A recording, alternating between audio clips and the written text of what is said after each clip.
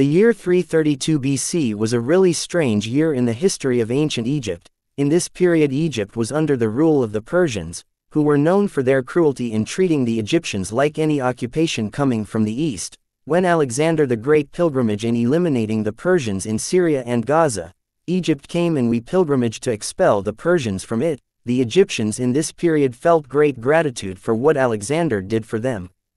As a result, the Egyptians granted Alexander the title of son of the god Amun. When Alexander was visiting the temple of Amun in the Siwa oasis, it is true that this matter made Alexander the Great feel that he is a god after that, and actually asked his commanders and soldiers after that to bow down to him, but they refused. But this does not prevent Alexander the Great's desire to leave his mark in Egypt by building a city named after him. On the way back of Alexander from the Siwa oasis passed over the village called Rakuta.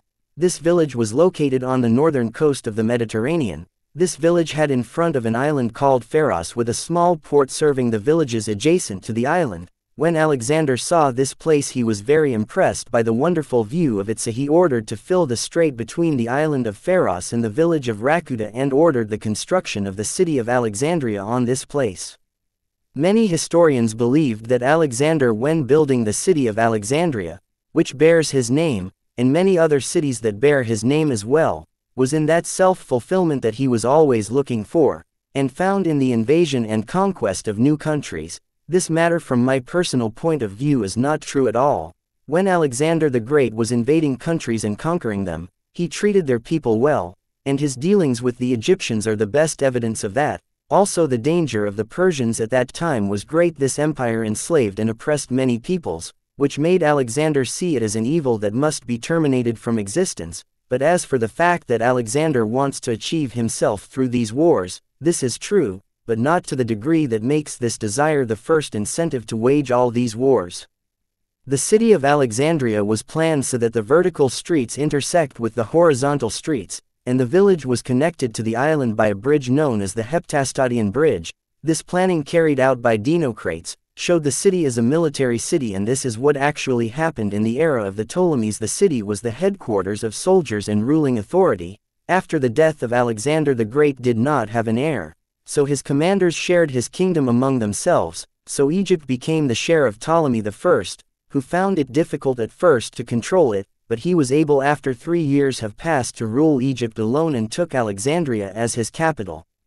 Alexandria continued as the capital of Egypt for 200 or 300 years under the rule of the Ptolemies, but during the reign of Ptolemy XIII there was a conflict between him and Cleopatra. So Cleopatra went to Julius Caesar and asked him to help restore her king. So Julius Caesar launched wars on Ptolemy XIII. Cleopatra was unique as a result of ruling Egypt, but after a short period Octavius was able to control Egypt, after he was able to defeat Antony and Cleopatra, thus turning Egypt into a Roman state.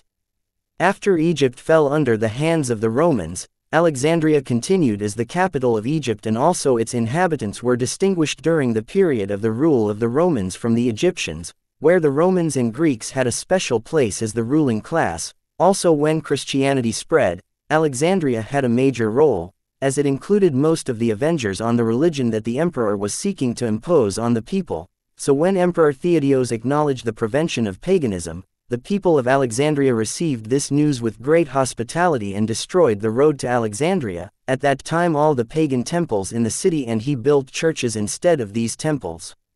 This city was characterized by a special spirit, as it was the headquarters of the revolutionaries of this state, the inhabitants of Alexandria in the 2nd century AD. They organized a satire poem against the Roman emperor. So the emperor came to Alexandria and killed 20,000 Alexandrian citizens. Also one of the reasons for the city's distinction is the occurrence of many important monuments in it, the most famous of which is the Lighthouse of Alexandria, one of the 7 wonders of the world, as well as the pole of the masts and the tomb of Alexander the Great undiscovered so far. All this made this city really special.